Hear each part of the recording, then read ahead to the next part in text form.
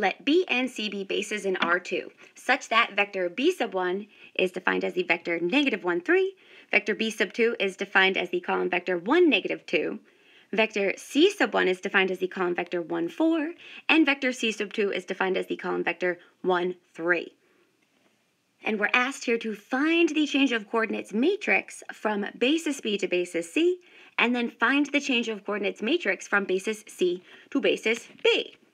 So, starting with part A here, we are asked to find the change of coordinates matrix from basis B to basis C.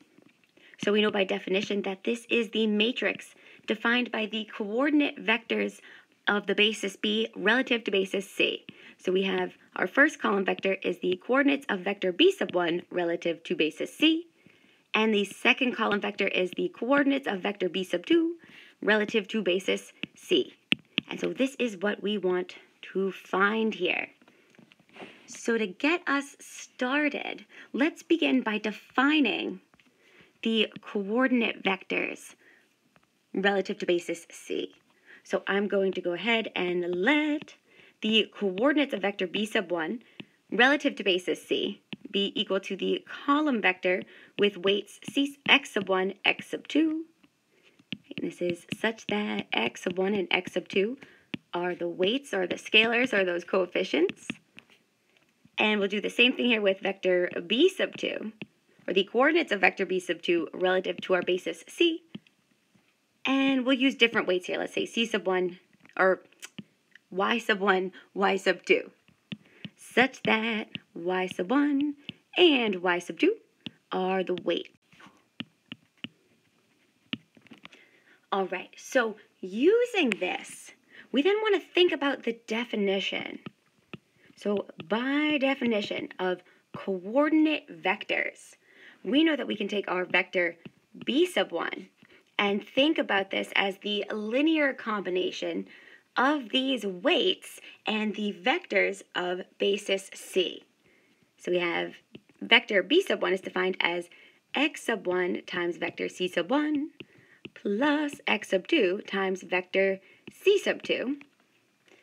And we can convert this vector equation to the matrix equation form. So we have the matrix with column vectors C sub 1 and C sub 2 multiplied by the column vector of weights x sub 1, x sub 2. And so we can really see that definition coming in here. We have our change of coordinates matrix relative to basis C, and we have the coordinates of vector B sub 1 relative to basis C. And we'll do the same thing now with vector B sub 2. So we have vector B sub 2 is equal to the linear combination of the weights and the y weights and the column vectors of the basis C. So I have y sub 1 times vector C sub 1 plus y sub 2 times vector C sub 2. And again, we can convert this to the matrix equation. So we have the matrix with the column vectors C sub 1, C sub 2, right? The change of coordinates matrix relative to basis C multiplied by the coordinates of vector B relative to, or vector B sub 2 relative to our basis C. So we need to go ahead and solve both of these equations here. So it's going to be the most convenient if we create an augmented matrix using both of these systems and solve it simultaneously. So what we're going to do is solve both systems simultaneously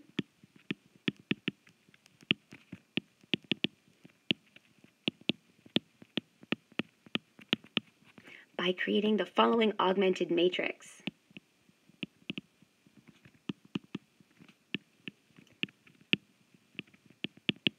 So we want to augment the vectors of basis C with the vectors of basis B. So in other words, we'll have the augmented matrix with vector C sub 1 and C sub 2, and we're going to augment this with the column vectors of basis B. And we'll row reduce to get the coordinate matrix. So plugging in what's given, we have the column vectors of C. So C sub 1 is 1, 4. Vector C sub 2 is 1, 3. And we are augmenting this with the vectors of basis B. So I have negative 1, 3, and 1, minus 2. And we can now row reduce to echelon form, or row reduce to row reduce echelon form. So here we go. Using our first pivot, we want to use that to eliminate the entry below it. So we'll do negative 4 times the first row plus the second row to attain that new second row. And so this is equivalent to the augmented matrix 1, 1, negative 1, 1. We have negative 4 plus 4 is 0. Negative 4 plus 3 is minus 1. Negative 4 times negative 1 is positive 4 plus 3 is 7. And then negative 4 minus 2 is minus 6. So our first column is good, and we move to the second pivot position, and we want to use that to eliminate the entry above it. So here we can simply do the second row plus the first row to attain the new first row. And so this is equivalent to the matrix. We have 1, 0. We have 7 plus 1 is 6. Negative 6 plus 1 is minus 5. And then to get our second row all set and ready for that row reduced echelon form, I'm actually going to add an extra row operation here, and let's just scale that second row by negative 1, which leaves us with 0, 1, negative 7, positive 6. And so we have the identity matrix on our left-hand side here. So this is the 2 by 2 identity matrix augmented with the change of coordinates matrix from basis B to basis C. Woohoo! So this tells us that, therefore, the change of coordinates matrix from basis B to basis C is the 2 by 2 matrix defined as 6, negative 5, negative 7, 6. And so this is our beautiful final answer to part A. And so to solve part B, we're looking for the reverse. And there's a couple of different ways that we could solve this. So for part B, we are asked to find the change of coordinates matrix from basis C to basis B, which we of course know is the matrix defined by the coordinate vectors of basis C relative to basis B. So that's going to be the coordinates of vector C sub 1 relative to basis B, and the coordinates of vector C sub 2 relative to basis B.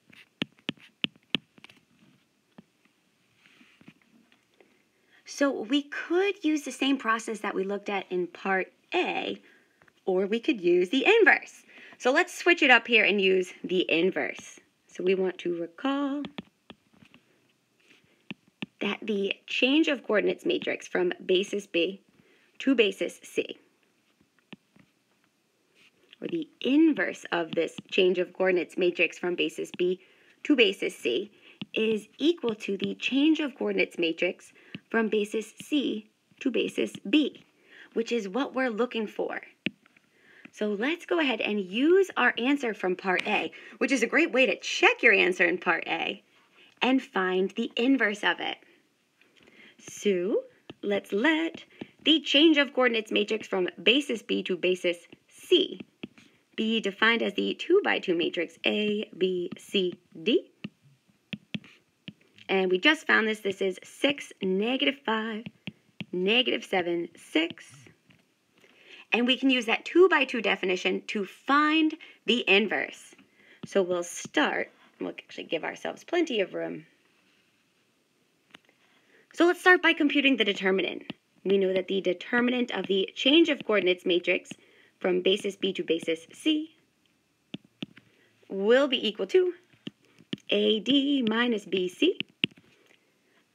So this is equal to, we have 6 multiplied by 6 gives us 36, minus negative 7 times negative 5 is positive 35. Oh, how nice. So our determinant is 1, which does not equal 0, which confirms that, yes, this matrix is invertible. So we are now ready to find the inverse. So we have the inverse of the change of coordinates matrix from basis B to basis C is, of course, defined as 1 by the determinant of the change of coordinates matrix from basis B to basis C multiplied by that 2 by 2 matrix D minus B minus C A. So plugging everything in, we have 1 by 1 for the determinant. We don't really need to write that. We then have 6 multiplied by a positive 5, or not multiplied by, we have that 2 by 2 matrix, 6, 5, positive 7, 6. And that's it. And so here is our beautiful final answer, which of course we could double check by simply taking the product. So we have that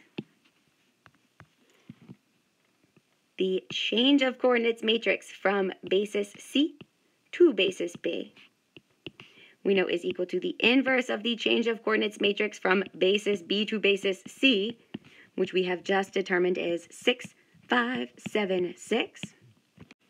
And so this is our beautiful final answer to part B. And if you wanted to be extra good and double check, we could always do, remember this is a two-sided check, we could do does the change of coordinates matrix from basis B to basis C multiplied by the change of coordinates matrix from basis C to basis B, is this equal to that 2 by 2 identity matrix? And we can also check the reverse of this because matrix multiplication is not commutative. We would also want to check that the change of coordinates matrix from basis C to basis B multiplied by the change of coordinates matrix from basis B to basis C, is this equal to the 2 by 2 identity matrix? So that's a nice way to double check to make sure that you get all your points on a quiz or test.